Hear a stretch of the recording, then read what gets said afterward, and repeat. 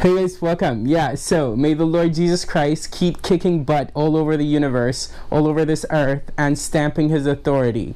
And here, what else? Another fun, challenging integral.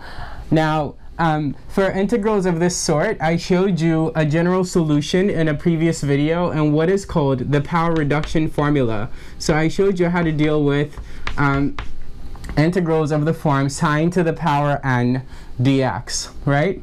And so you can watch that video and apply this said power reduction formula. But because n here is small enough, we can manage without the power reduction formula.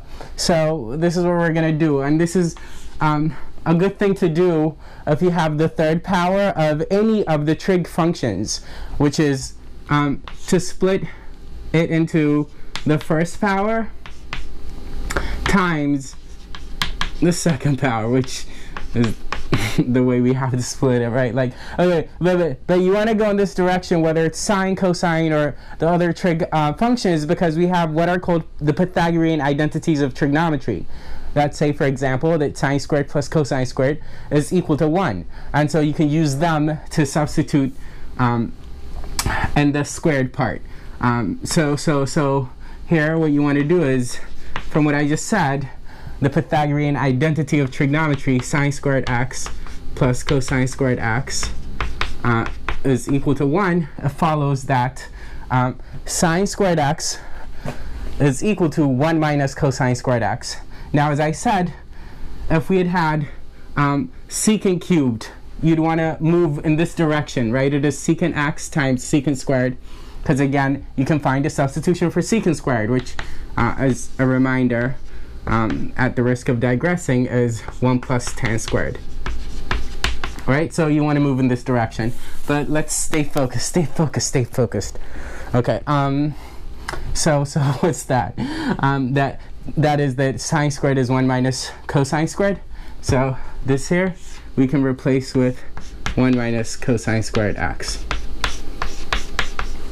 Now, distributing this sine x and forming two integrals thereafter is a tempting move, but notice that we can do substitution here. We suspect that we can do substitution, because if we let u equal cos x, then du would be negative sine x dx.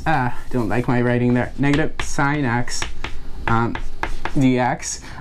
Someone said that I have like great handwriting recently. Fetching for compliments? No. There are a lot of people like on YouTube doing math videos that have amazing handwriting. So, yeah.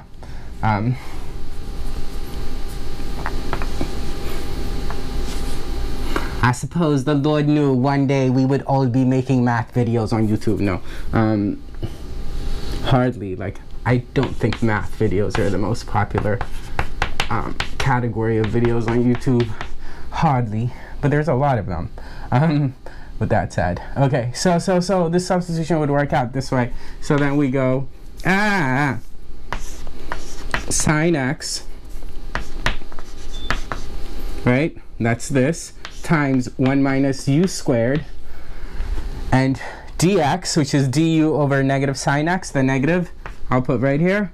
So du over sine x is going to help us take care of this guy. How nice. Because then I'll just keep the fact that we said u is cos x, everything else I could erase. Because then what we have is our integral is the integral, negative integral of 1 minus, 1 minus u squared, and then du. Now if I distribute this minus sign inside of that there, then I could write u squared minus 1 du, and I don't have to write a negative sign right there, yeah?